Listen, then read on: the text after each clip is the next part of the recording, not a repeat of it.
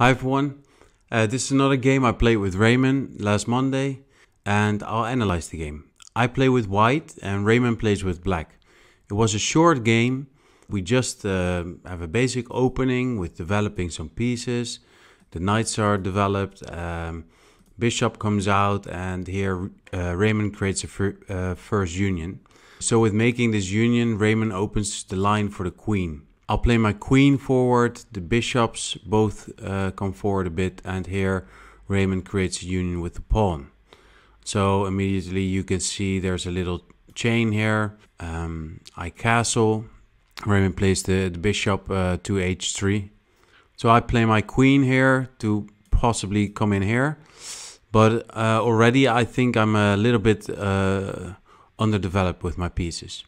Raimond castles. I play my rook to d1 to possibly create a union with the queen and to defend with that a little bit. And then Raimond makes a nice move, releases the queen and places queen on d4. So now he also has his rook in there on d3. And yeah, he's got a lot of opportunities and combinations. So I create a union with the queen, try to fix some stuff. But now the first nice combination is there, which Raimond makes. He releases the queen, which releases the pawn, which releases the rook, which releases the knight, and the knight comes to f3. I'll show you one more time. So basically the knight releases the queen, queen releases pawn, pawn releases rook, rook goes back to where the knight now is, and the knight jumps to f3. 3, 4, 5, check. Now I cannot create a union with my pawn with this knight, because this knight can be released via the queen and towards the king. So the other knight on f6 can release the queen, can release the knight and create a union with the king. So the only option for now for me is to move my king aside. Now Raimond moves the bishop to g2, and this is also a very nice move because with that, he creates a chain reaction towards the rook. Rook releases the queen. Now the knight has gone away from f3.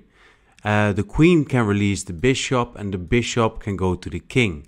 So again, this is a check. So I have to solve this. Now I cannot move this union forward because then still the knight can release the rook. At the same time opens the line for the queen. The queen can be released and the queen could go to the king. So I decide to create a union with this knight. Now Raimond makes the next move. He places the knight bishop combination to e1. And with this he again creates a very nice combination. Of course this knight can release the queen, can go to the bishop and to the king.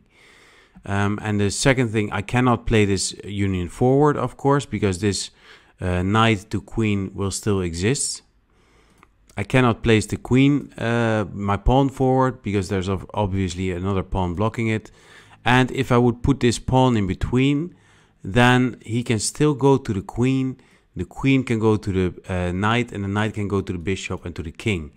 So in this situation, and the last option could be actually creating a union with this knight, but this knight is covered by the pawn on g7, so that's also not an option. So my only option at this moment is moving my king aside. So I thought I was safe now because I thought Raimond would jump in with the knight, and that didn't do much.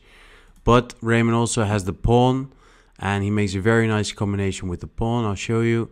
He releases the rook. Now the rook goes to the queen. Now this rook is important because the queen goes to the bishop goes back to the rook, and this rook can go vertical to the knight, release the knight, and the knight goes to the queen, and the queen creates a union with the king, a dance with the king. Paco Raimond. A very short game. Raimond played very assertive, and I was a little bit shy in this game. So good win for Raimond. If you like this video, please follow my YouTube channel and Twitch account. Look for the links in the description below.